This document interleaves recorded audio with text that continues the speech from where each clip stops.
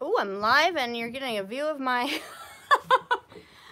I didn't turn my camera around before I went live. Hi guys, welcome back. But you did get a view. You did get a view of the lemon tree that we rated for today's project. So maybe that was intentional. Welcome you guys. Welcome to our demo, today's live demo.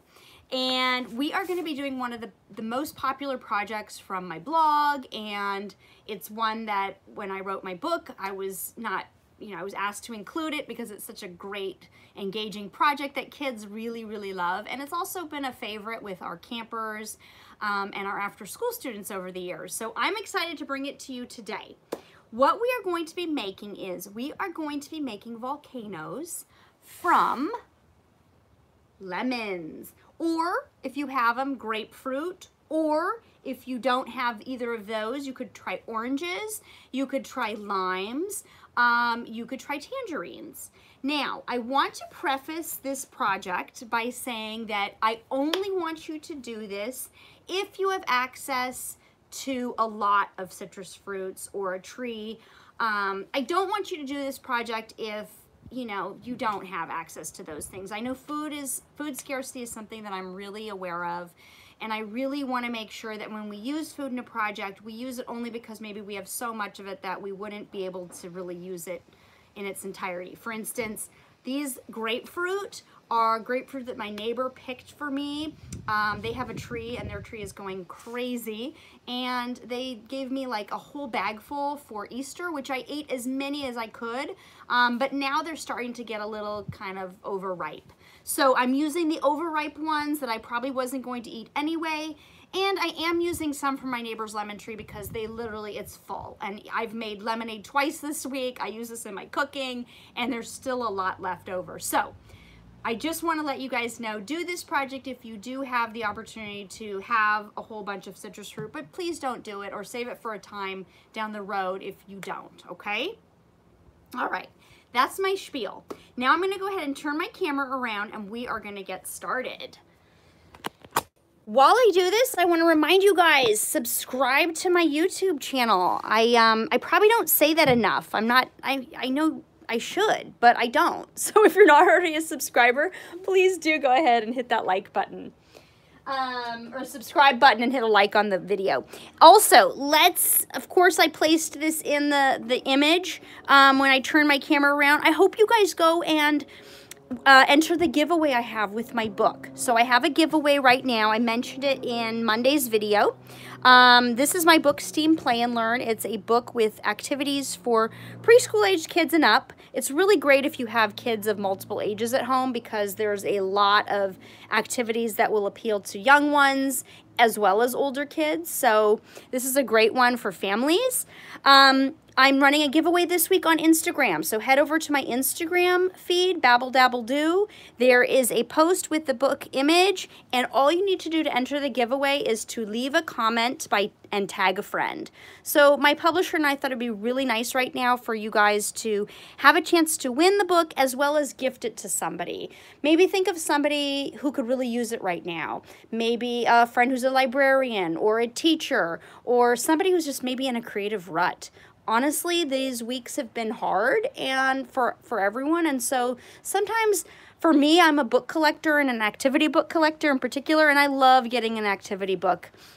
So if you know somebody like that who this would brighten their day, be sure to tag them in the post because you and your friend, if you are a winner, will get a copy. Cool. All right, let's move on. Let's do this project. So here you can already see that I've got all my fruits ready. The other things we're going to need for this project are, so we're going to need some citrus fruits. We are going to need some baking soda. I already put baking soda in a little container. We're going to need some food coloring. So if you have some little food coloring bottles, bring those along.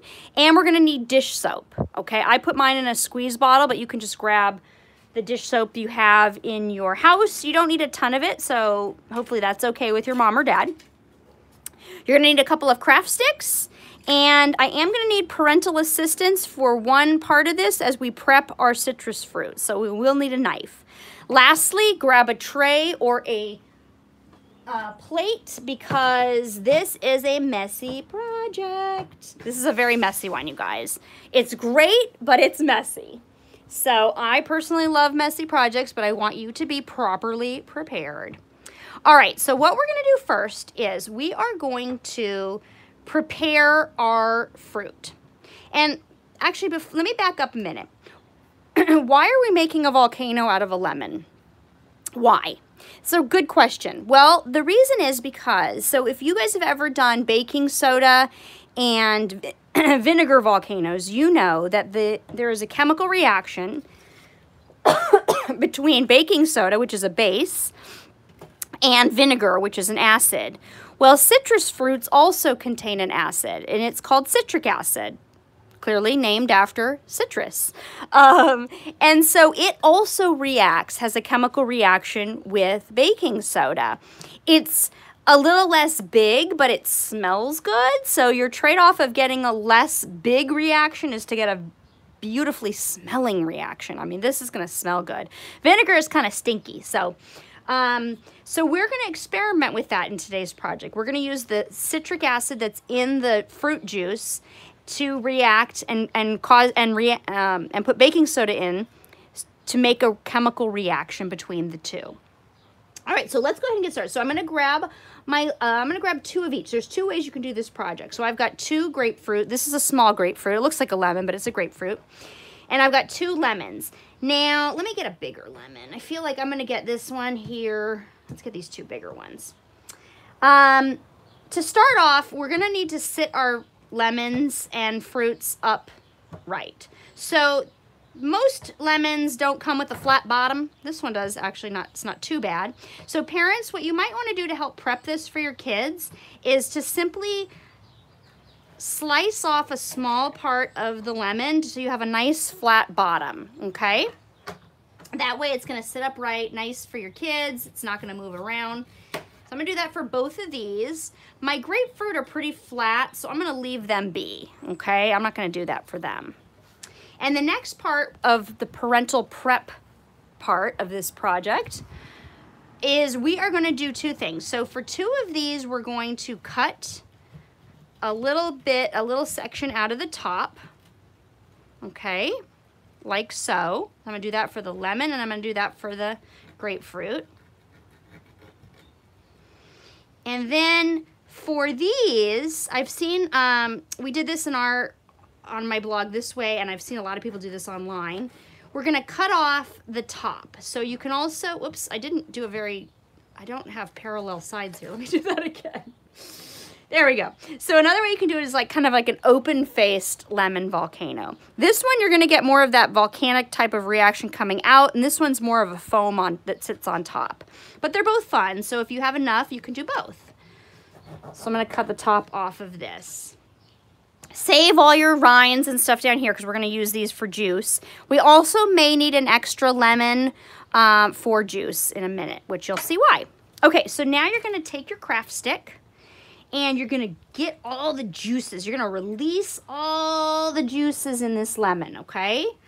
And well, or grapefruit, right? I'm doing the grapefruit first.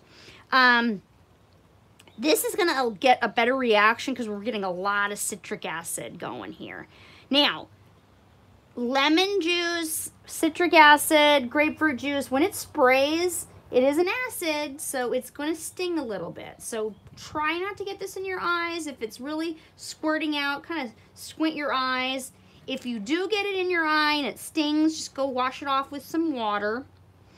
It's not going to hurt you, but it will irritate you. Okay, and then for the open-faced ones, I'm going to do the kind of same thing. These are the ones that really tend to squirt all over the place. I'm going to juice it up. So I'm using this craft stick to mush this one up. All right. And it smells so good. All right, we got a lot of juices happening. Okay, now we're gonna take our dish soap and we're gonna put a little squeeze in here. Now the dish soap is not necessary, but it makes the reaction a little more foamy and slower. It kind of slows it down. It's one of my favorite things to add to the classic baking soda and vinegar reaction because it creates a kind of a different reaction instead of this like quick and fizzy reaction. You get this beautiful foamy reaction that goes and goes and goes. So that's why I like to add the dish soap. Now we're gonna grab some food coloring, and I'm gonna do a different color for each of my volcanoes. So go ahead and squirt some food coloring in each of these. Okay. And the next thing we're gonna do, get a couple of craft sticks handy. We're gonna add our baking soda. And this is where our reaction is going to begin, okay? So let's start with 1. And when you add it in, what you wanna do is you wanna get your stick in there and you wanna start squeezing more of the juice. And the foam will start to spill out. Ooh, it smells good too. And I'm gonna do this now for the other ones. So one thing to notice as well, if you are using different citrus fruit, take notice and see if you see a difference in the reactions depending on the fruit you're using or the ripeness. Like I did this and I noticed that my grapefruit are working really well because even though they're kind of old, and overripe, they're very juicy. So and it also gets all over your hands. That's why my hands are blue. When I started this video, I was like, oh, my hands are blue again. Look at this. Oh, that looks good. So this one, you're just gonna use kind of like an open-faced reaction here. And lastly, I'm gonna do the magenta one here. And it makes such beautiful foam. So we talked a little bit about the chemical reaction, which is the science in this project, but there's also a process art aspect to this project. And that comes in looking at these beautiful swirls of color that you're gonna get by the foam that is released from this chemical, or created from this chemical reaction. Now, another thing we can do, so let's keep our reactions going. So to do that, what we're gonna do is, first of all, we can squeeze a little bit of more soap if we want in advance. Then we can squeeze, well, here's how I like to do it. Put a little more baking soda, or just do it however you want, but you need to add more of the 3 elements. Then take some of those lemons that you still have some juice from and start squeezing it on there. So if you have any leftover juice, you can squeeze it on there. You can also use an extra lemon if you have it. Slice it, or have your mom or dad slice it, and squeeze that on, and you get continued reaction. Also, if you add more color, you can get these beautiful additional color patterns.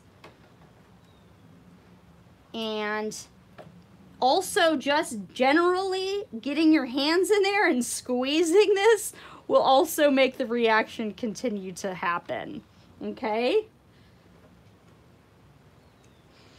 A last and final way you can get this reaction going, and I would not I'm not gonna, this is something you should do at a later time. I buy these for camp. I buy lime juice and lemon juice, so when I run this at camp, usually the kids are so excited, we don't always have time to juice up a lot of lemons. So what I do is I buy this, and this expired, so I feel totally fine using it for this project, but this also will continue the reaction because you're basically adding lemon juice, or lime juice in this case, to your volcano.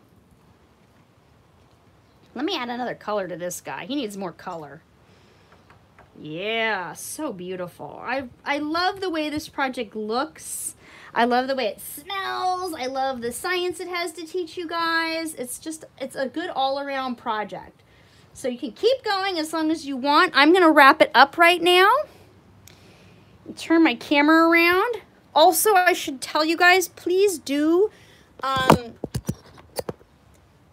wash your hands afterwards. This is, you know, you're using lemon juice and lime juice, which is an irritant, like I mentioned, to the eye, but also to your skin. So when you're done, it smells so good. Go ahead and wash your hands thoroughly so you don't have any of that left on your skin.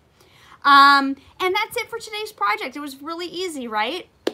I love this. It smells good. It's fun. Kids love it. This is a good one for different age groups. And if you were still looking for a science fair project, this would be a fun one to do if you really took all the different citrus fruits you could find, and you could try other things. Tomatoes are an acidic vegetable. Maybe there's some, or fruit, sorry. There's some other fruits and vegetables you could experiment with and see if they might have a reaction. But generally, I am confident that the citric acid and baking soda reaction works, but it would be cool to experiment with other things and see if they also had some type of reaction. Again, only if you have extras to spare. We don't want to necessarily waste food for our science projects, but if you do have extras to spare, this would be a fun way to try and experiment and learn. All right, you guys, that's it for today. Be sure to subscribe to my YouTube channel. Go ahead and enter that giveaway. I will throw a link in the description below so that you can do that. And I'll be back tomorrow at 1:30 with another demo. Bye, guys.